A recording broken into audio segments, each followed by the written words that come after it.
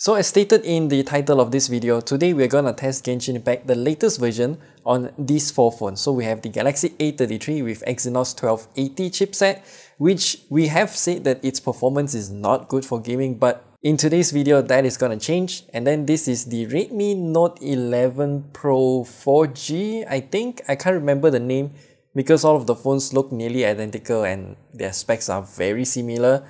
I forgot the specs, I think it's Helio G96 or something like that. I'll show it on the screen here. And then this one is the Samsung Galaxy S22 Ultra with the Snapdragon 8 Gen 1. Again, when it was released, we said that its gaming performance was kinda iffy, and then they have a lot of updates to unlock the performance and whatnot. But today we're gonna test it too. And this is the Black Shark 4 Pro. I have specifically chosen the Black Shark 4 Pro because we just did the gaming test of the Black Shark 5 and the Black Shark 5 Pro and said that its gaming performance was superb, but that is mostly due to the newly updated version of Genshin Impact that enabled that level of performance without excessive heating. Okay, without excessive heating. So if you want to watch the gaming test of these two phones, the Black Shark 5 and the Black Shark 5 Pro, then check it out down in the description below or at the top right corner here.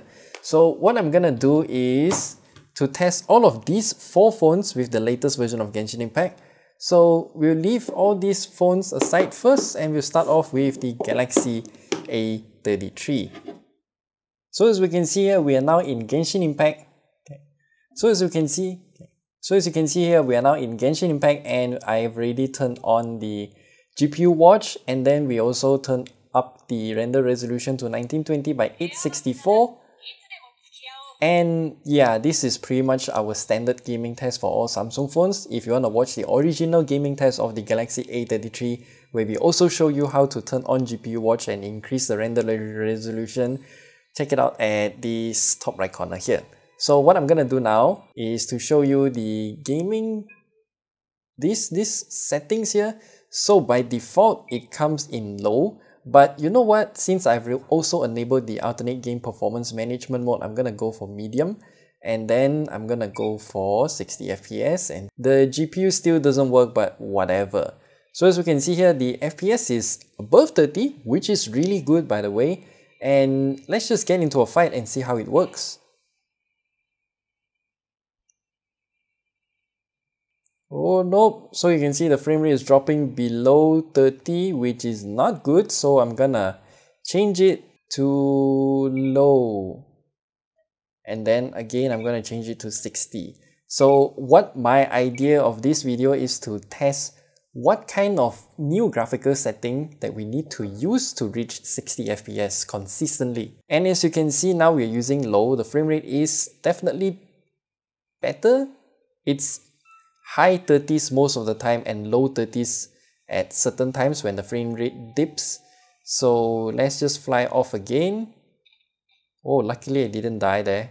So as we can see here, the frame rate is hitting about 30, 40-ish at some times, and the frame rate still dips to about 30, which is actually really good compared to what we had previously.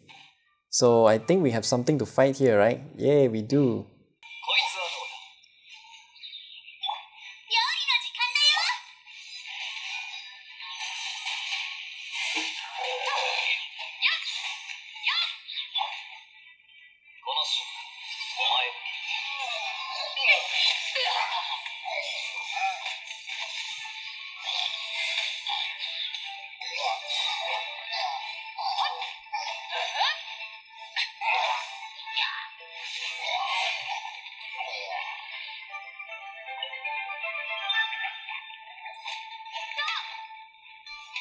You know what, the frame rate is actually a lot better. At certain times it did reach to low 30s, but I would still say it's much better compared to what we had previously, whereby this phone can only play Genshin Impact at the absolute lowest graphical settings and it still didn't reach 30 FPS.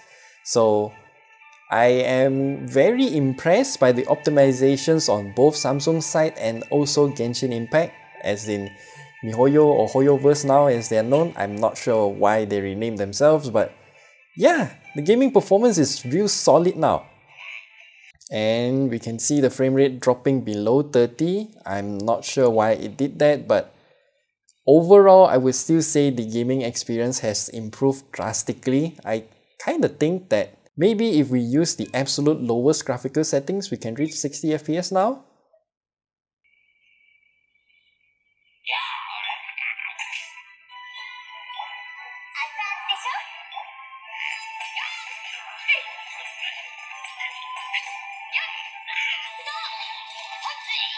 Frame rate continues to drop, not sure why, but yeah, that happened.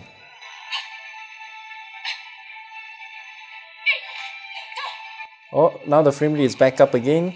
And what do we have now at the lowest graphical setting? We can still reach about 40 something FPS, and oh, we can actually reach high 40s, which is quite good. Yeah, it hovers about 40 FPS now if we're using the absolute lowest graphical settings. So I'm kind of impressed actually.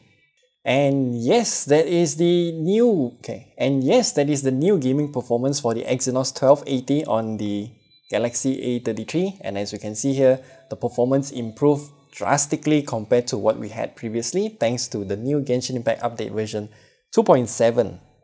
So now we are done with this Galaxy A33. The next up is this phone. This is the Redmi Note 11 Pro 4G.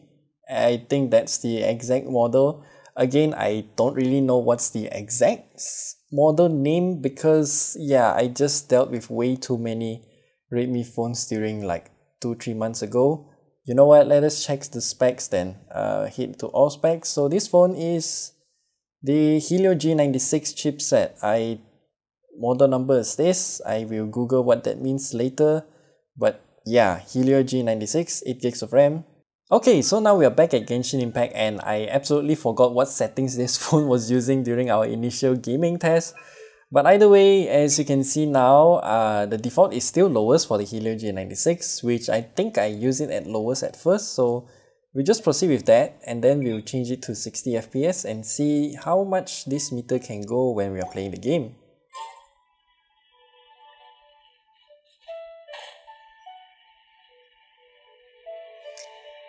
Initial impression, I think it is performing more or less the same as the Exynos 1280 on the Galaxy A33 that we have there. But we'll need to test it a bit more. So let's get into a fight once more.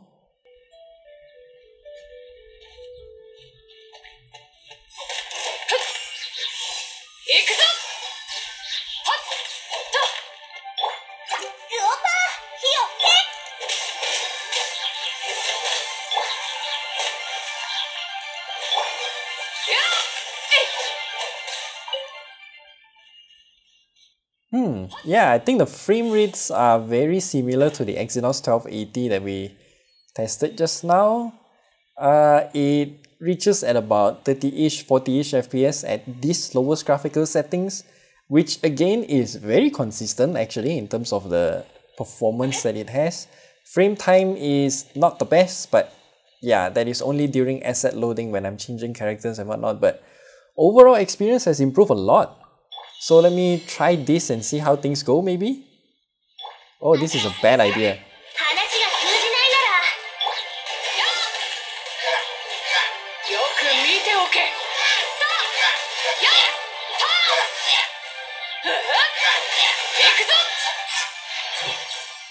Oh, that was fast.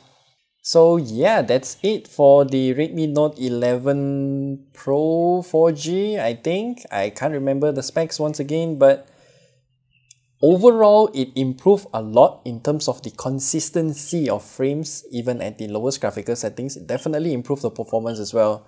So we'll move on to the next phone, which is the Galaxy S22 Ultra, which is powered by the Snapdragon 8 Gen 1. So while the Galaxy S22 Ultra is doing this, I have a bit of explanation to do. So the Galaxy S22 Ultra, as you can see here, I've got a skin slapped on the back, and as you can see here, yeah, it's not the best skin ever. I'm still using the Pitaka case, which is a really nice case. And our original gaming test of this video, actually we did 2 of them. The first one was when everyone said that Samsung throttle performance and whatnot, and then the second gaming test was done with the alternate game performance management mode turned on. So again, you can check it out at the top right corner here or down in the description as well. We did quite a lot of tests during that time, but today with Genshin Impact Update version 2.7, I actually discovered a very huge improvement in terms of performance for this game. It kind of puts the whole argument of Samsung phone is not made for gaming out of the window entirely, because yeah, let me show you. This is Genshin Impact, and let me show you the graphical settings that I'm using. Everything is high. Let me just confirm with you once again. Highest, and then I'm gonna set it to 60 FPS. And as you can see, the GPU usage is at about 90-ish%. It's not even hitting 100, which is good because we are mostly at 60 FPS all the time. So just let me go somewhere and get into a fight. For this phone, I'm still using it in the English voice because I have not downloaded the Japanese voice. So I'm gonna lower the volume a little bit. So as you can see, when we are running around here, we are still hitting about 49, 50-ish FPS, which is really good. Again, I have tuned up the, the render resolution to 1853 by 864. And I am also using the alternate game performance mode right now. And yeah, the performance is in a fight, 40-ish FPS. Real good, so no complaints there because we didn't get any frame drops. Oh god, I really shouldn't play and talk at the same time. I can't concentrate. But luckily the enemies are easy and still left one more. And we're done. I should also highlight that I have a lot of different apps still being used at the background, and I would presume they do affect performance because the Galaxy A33 and the Redmi phone that we tested earlier is literally a review phone that I only use for testing, and there are no background apps running. So keep that into consideration when we are looking at the gaming test of this phone.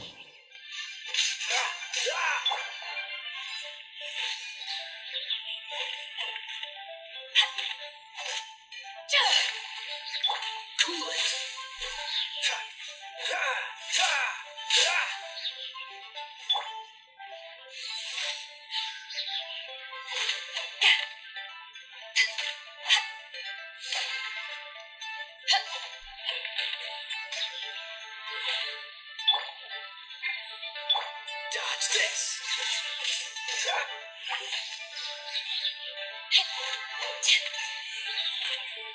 And that's it. That's pretty much the gaming performance of the Galaxy S22 Ultra after the Genshin Impact version 2.7 update.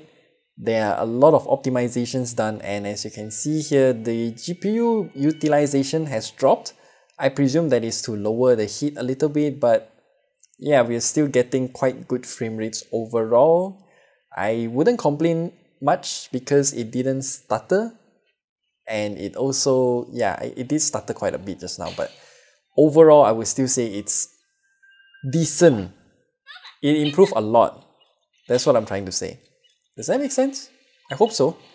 So anyway, yeah, Galaxy S22 Ultra. Those people who say that this phone is not meant for gaming, well, maybe it's not the best in terms of gaming, but you can certainly play Genshin Impact at the highest graphical settings now. So let me just take out this bunch of dudes. And before I end the test for the Galaxy S22 Ultra, the phone didn't feel hot, and yeah, do remember that I still have a case and also a skin slapped on it, so it will definitely affect the thermal performance of this phone, but the gaming performance is still fantastic. So let's end this. And finally, we have the Black Shark 4 Pro. Now this phone is still using the Snapdragon 888, and it is known to be very hot and also doesn't perform well in Genshin Impact when it heats up. So with this new Genshin Impact Update version 2.7, it actually improved a lot. It doesn't get hot while it's still able to run at full graphical settings, the maximum graphical settings at 60 FPS. So let's get into the game and show you exactly what kind of experience that I'm talking about. I'm gonna use the highest graphical settings at 60 FPS because this is a flagship smartphone and it's supposed to be handled that without any issues. So as we can see here, it is very smooth, again 60 FPS. Okay, so we can finally find something to fight.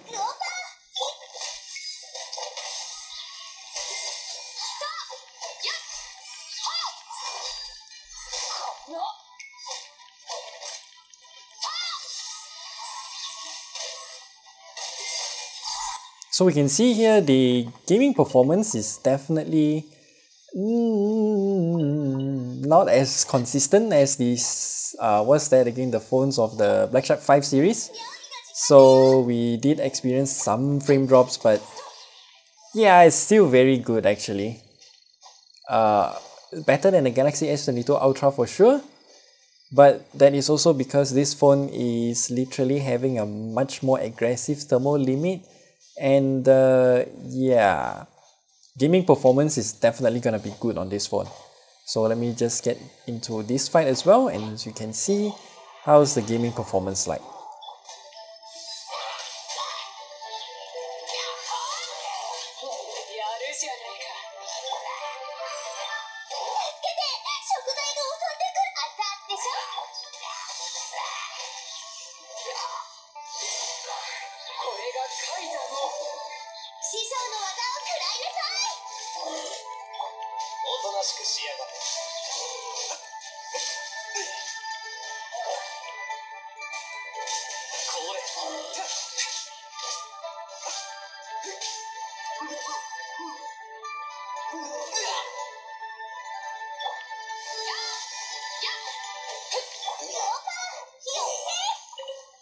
And yeah, the gaming performance of the Black Shark 4 Pro with the update of version 2.7 of Genshin Impact, and we can see the temperature is still slowly rising, but it's definitely not as hot as the 50-ish degrees Celsius when we first tested Genshin Impact on the Black Shark 4 Pro. And if you want to learn more of our initial test and how much it has improved, just watch our video at this top right corner here. Yeah, overall I'm impressed actually by this update. It's a huge update for sure, but once you updated, the game performance is actually improved drastically on whatever phone that you're playing at.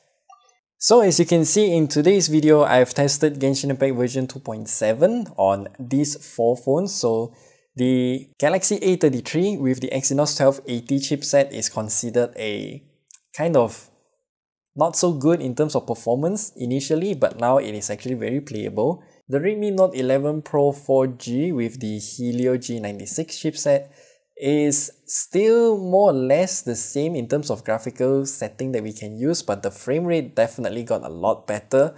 And the Galaxy S22 Ultra, it is also a much better performer compared to when I first tested the gaming performance. And the Black Shark 4 Pro actually got the biggest improvement because the Snapdragon 888 chipset didn't heat up as much, but it still manages to deliver that smooth, consistent 60 FPS throughout our gameplay at the highest graphical setting. So yeah, Genshin Impact version 2.7 is a fantastic update. And I have to say that our previous gaming tests on all phones are pretty much invalidated. Maybe just use those gaming tests, but then add a few frames into those tests to more or less estimate or guesstimate how it will perform today.